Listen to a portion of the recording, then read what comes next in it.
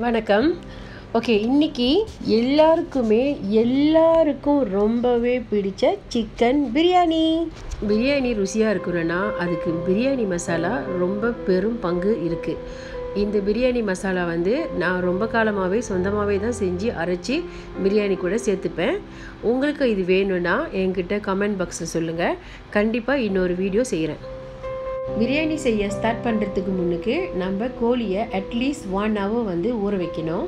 அதுக்கு தேவையான பொருட்கள்: அரை கைப்பிடி கொத்தமல்லி புதினா இலை, தேவையான அளவு உப்பு, 1 கரண்டி ஜிஞ்சர் கார்லிக் பேஸ்ட், 1.5 கரண்டி சில்லி பவுடர், 2 கரண்டி தயிர், 1 கரண்டி லெமன் ஜூஸ், அப்புறம் பாதி டொமேட்டோ, சின்னதாக வெட்டின பாதி டொமேட்டோ. இது எல்லாத்தையுமே ஒரு 5 துண்டு லெக் பீஸ், அதாவது 500 கிராம் தான் வந்துச்சு. 500 கிராம் ப்ளஸ் தான் வந்துச்சு. இது 5 உங்கள்கிட்ட காணிக்கின்றதுக்காகவே நான் இது கொஞ்சமாக செஞ்சேன். ஆனால் நிஜமாகவே இதோட டேஸ்ட் அமேசிங்காக இருந்துச்சு. கூடவே ஒரு அரை கரண்டி நெய்யும் ஆட் பண்ணிக்கோங்க. ஓகே, எல்லாத்தையும் இப்போ ஒன்றா சேர்த்து கிளறி அட்லீஸ்ட் ஒரு 1 hour, கூட அதிகபட்சமாக ஒரு 2 hours நீங்கள் வைக்கலாம். முடியாதவங்க அட்லீஸ்ட் ஒரு 1 hour வச்சு ஃப்ரிட்ஜில் வச்சுருங்க. ஓகே, அது இருக்கட்டும்.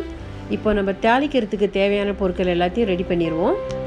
ஸோ இதில் முக்கியமாக நான் கல் பாசியும் பெருஞ்சீரகமும் எடுத்து வச்சுருக்கேன். மற்றது எல்லாமே நம்ம நார்மலாக போட வேண்டியது. கூட மறக்காமல் அரை கரண்டி மிளகு அதுவும் ஆட் பண்ணிக்கோங்க. ஓகே, இந்த பிரியாணி இலையை நான் பாருங்கள் எப்படி கிழிச்சு அதில் போட்டிருக்கேன்னு. நீங்களும் அதே மாதிரி போடுங்க. இதற்கு தேவையான பொருட்கள் எல்லாத்தையுமே நான் டிஸ்கிரிப்ஷன் பாக்ஸில் எழுதிடுறேன், நீங்கள் அதில் பார்த்துக்கோங்க. ஸோ பிரியாணி தாளிக்கிறதுக்கு அட்லீஸ்ட் ஒரு 5 பெரிய வெங்காயம் எடுத்து சின்னதாக நறுக்கிக்குங்க. ஸோ எப்பவும் போலவே பிரியாணிக்கு நம்ம அந்த கலர் மாறுற அளவுக்கு நம்ம வதக்கணும் எண்ணெயில்.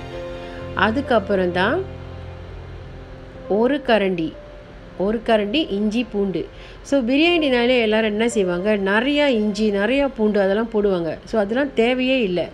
எப்பவும் போல சின்ன துண்டு இஞ்சி, கொஞ்சமாக பூண்டு இதெல்லாம் சேர்த்து இடித்து போட்டுருங்க.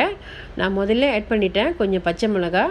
இதில் ஒரு அரை கைப்பிடி புதினா, அரை கைப்பிடி மல்லி இலை. இப்போது இது எல்லாத்தையும் நல்லா வதக்குங்க. ஸோ முதல்ல நான் கோழி ஊற வைக்கும்போது ஒரு அரை தக்காளி பழத்தை அதில் சின்னதாக வெட்டி போட்டிருக்கேன். இப்போது அதோட மிச்சத்தையும் இன்னும் ஒரு தக்காளி பழத்தையும் சேர்த்து தான் சின்னதாக வெட்டி வதக்கியிருக்கேன். பிரியாணிக்கு தக்காளி பழத்தோட அதோட உருவம் காணாமல் போகிற அளவுக்கு எண்ணெயில் நல்லா வதக்கிட்டு அதுக்கப்புறம் ஊற வச்சுருந்த சிக்கனை தூக்கி இதில் போட்டு நல்லா கிண்டி கிளறி விடுங்க. ஓகே, இப்போ இது இருக்கட்டும், நல்லா வேகட்டும். மூடி போட்டு நல்லா வேக வைக்கலாம். ஸோ இந்த சமயத்தில் நம்ம 1 கப் தயிரில் 1.5 கரண்டி பிரியாணி தூள். இந்த பிரியாணி தூள் நானே சொந்தமாக அரைச்சி செஞ்சேன்.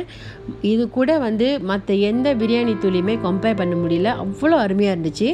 உங்களுக்கு வேணும்னா என்கிட்ட சொல்லுங்கள், நான் கண்டிப்பாக உங்களுக்கு பிரியாணி மசாலாவோட வீடியோஸை ஷேர் பண்ணுறேன். நார்மலாக நம்ம என்ன தப்பு செஞ்சுருவோம், பிரியாணி அப்படின்னாலே நிறையா இன்க்ரீடியன்ட்ஸ் ஆட் பண்ணுவோம், அதை போடுவோம் இதை போடுவோம், எல்லாத்தையும் போட்டு கிண்டி கிளறி கடைசியில் பிரியாணியோட அளவு கூட போயிட்டு பிரியாணி குழஞ்சிரும். இதே தப்பை நானும் நிறையா தடவை செஞ்சுருக்கேன். ஸோ செஞ்சு இப்போ கொஞ்சம் இம்ப்ரூவ் ஆனதுக்கப்புறம் இப்போ பர்ஃபெக்டான ஒரு நல்ல பிரியாணியை என்னால் செய்ய முடியும். இப்போ கோழிலேருந்து தண்ணி வற்றி எண்ணெய் பிரிஞ்சு வந்ததுக்கப்புறமா ஊற வச்சுருந்த அரிசியும் பிரியாணி மசாலாவையும் எல்லாத்தையும் அப்படியே ப்ரெஷர் குக்கருக்கு நான் மாற்றுறேன். இன்னொன்று, பிரியாணி அரிசி அது என்ன மாதிரி அரிசியாக இருந்தாலும் என்னோட அனுபவப்படி 10 நிமிஷத்துக்கு மேலே ஊற வைக்காதீங்க. அப்படியே டைம் ஆயிடுச்சுன்னா தண்ணியிலேருந்து வடிகட்டிட்டு நீங்கள் எடுத்து அதை வடிகட்டி தனியாக எடுத்து வச்சுருங்க. ஓகே, இது கூட நான் 1 கப் அரிசிக்கு 1.5 கப் தேங்காய் பால் மட்டும்தான் ஆட் பண்ணியிருக்கேன். ஸோ இது மற்றவங்க தண்ணியும் ஆட் பண்ணுவாங்க. நான் வெறும் தேங்காய் பால்லே தான் செஞ்சுருக்கேன். இதோட டேஸ்ட் சூப்பராக இருந்துச்சு. பிரியாணி கிரேவி ரொம்ப திக்காக இருக்குன்னு பயப்படாதீங்க. நிஜமாகவே இது போதுமான அளவு. ஸோ பிரியாணி வந்து எப்போவுமே வெந்ததுக்கப்புறமா உடனே எடுத்து பரிமாறிடாதீங்க. அட்லீஸ்ட் ஒரு 30 மினிட்ஸ் வந்து அதை அதே ப்ரெஷர் குக்கர்லேயே விட்டுருங்க.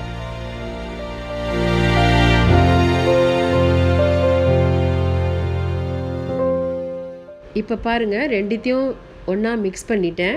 ஸோ பிரியாணிக்கு இதுக்கு மேலே வந்து எந்த விதமான தூளும் போடாதீங்க, எதுவுமே ஆட் பண்ண வேண்டாம். இப்போ கடைசியாக வந்து நான் புளிஞ்சு வச்சுருக்கிற இன்னும் ஒரு ஃபுல் சைஸ் லெமனோட தண்ணியையும் ஆட் பண்ணியிருக்கேன். ஸோ இந்த சமயத்தில் நீங்கள் உப்பு பார்த்துக்குங்க, உப்பு சரியாக இல்லைன்னா ஆட் பண்ணிக்கோங்க. இப்போது வெயிட் பண்ணலாம். பாருங்கள், ப்ரெஷர் ரிலீஸ் பண்ணிட்டேன். உங்களுக்கு பார்த்தாலே தெரியும், ஒரு சோறு கூட ஒட்டாமல் வந்திருக்கு. ரொம்ப அருமையாக இருக்குது பாருங்களேன். கண்டிப்பாக நீங்களும் இதை ட்ரை பண்ணுவீங்கன்னு நான் எதிர்பார்க்குறேன். இந்த சமையல் உங்களுக்கு பிடிச்சிருந்துச்சுன்னா மறக்காமல் என்னோடய சேனலை சப்ஸ்கிரைப் பண்ணிடுங்க, லைக் பண்ணிடுங்க, ஷேர் பண்ணிடுங்க. கண்டிப்பாக இன்னொரு வீடியோவில் கண்டிப்பாக உங்களை நான் பார்க்குறேன். ஸோ உங்கள் டைம் ஸ்பெண்ட் பண்ணி என்னோடய வீடியோவை ஃபுல்லாக பார்த்ததுக்காக மிக்க நன்றி.